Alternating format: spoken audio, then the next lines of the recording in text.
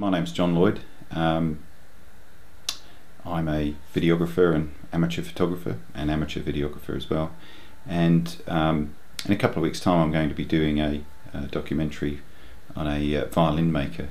Basically what Arthur did to this was put in a new fingerboard here and new bridge. He put in the tensioners, because I actually don't know what they're called, just here. So these were actually new as well. They're a different type that actually bite into the instrument, and as well as a general cleanup, it actually had a couple of cracks through the back here, which he's actually repaired. You can probably just see one here on this mother of pearl inlay. Basically that's the sort of thing that he's capable of, but I guess as a violin maker, Arthur can actually make these from scratch, and it's quite an impressive thing to look at and to watch.